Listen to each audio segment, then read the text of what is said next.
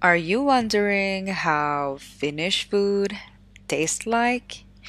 Well, today is your lucky day because we're testing out Siskonmakkarakeitto.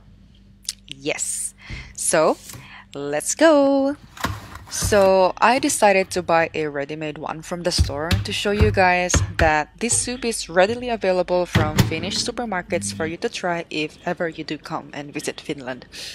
Siskonmakkara is a fresh Finnish sausage made out of pork, and if I translate its meaning directly to English, it means sister's sausage. How funny, right? And Siskonmakkarakeitto means sister's sausage soup. I don't know the backstory of its name, but all I can say is that I do like this soup. I make it at home, and I think it's worth to try it if ever you come to Finland. And here I am signing that if I make it myself, it's 9 out of 10. But this soup that I am eating, the ready-made one, is 7 out of 10.